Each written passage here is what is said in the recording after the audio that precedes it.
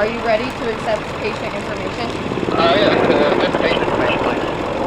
35-year-old male, 65 kilos, bilateral femur fracture with suspected internal bleeding from a 20-foot fall. BP is 104/62. Heart rate weak and irregular at 62. We had flight flight come in, which seems like an obscure thing, but it really isn't. The EMT life can be delivering a baby, taking care of a vehicle accident, and landing a helicopter all in one day.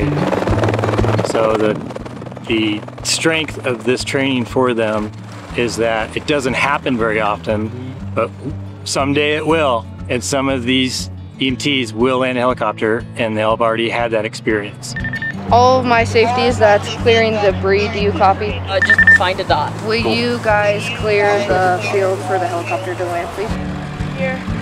We're doing a medevac training landing. Cool thing is I'm worried about right here. We're doing everything from setting up the landing zone for the helicopter to bringing them down, doing a scenario patient call, and then essentially practicing loading them on and then setting them back up in the end. Line up the feet right here.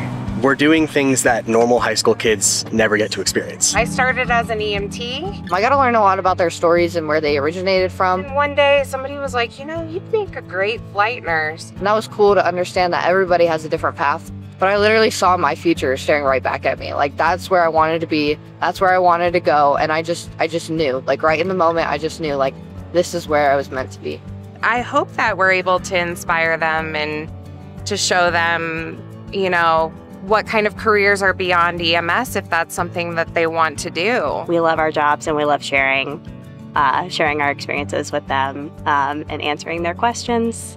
This is an experience that I would have loved. It definitely adds a higher level of confidence to, you know, your understanding of what you want to do with your life. As soon as I graduate high school, my plan is to be an EMT. You know, and that'll set me up for the future in paramedics. So it's a great career. They get a vision. They can see what they might be someday. Not a lot of people can say that they landed the helicopter.